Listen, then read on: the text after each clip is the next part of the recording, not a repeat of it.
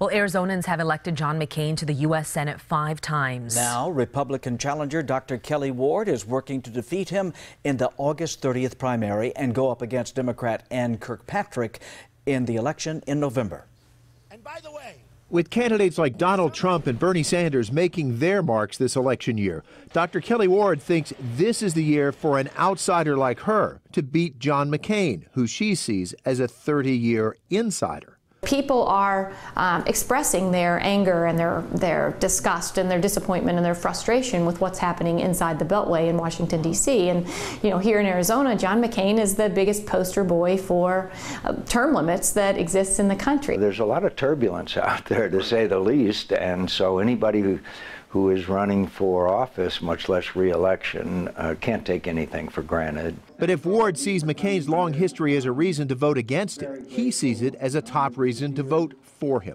First of all, on my record. Second of all, national security.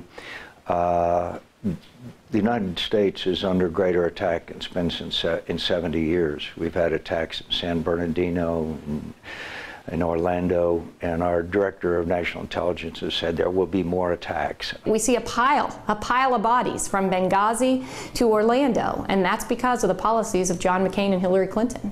Now it's up to Republican voters to decide if they want a new voice or the voice of experience to run against Ann Kirkpatrick in November. Craig Smith, KGUN-9 on your side.